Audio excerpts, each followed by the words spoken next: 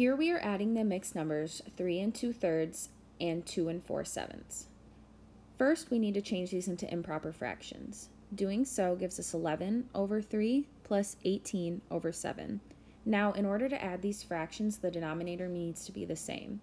So our least common denominator here is 21. So we multiply 11/3 by 7/7 and 18/7 by 3/3.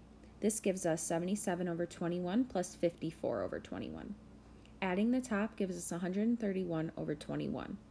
Now we need to perform long division to find the numbers for our mixed number. So 21 goes into 131 6 times, which is 126. Subtracting gives us 5. This means that 131/21 really equals 6 and 5/21. This is going to be our final answer.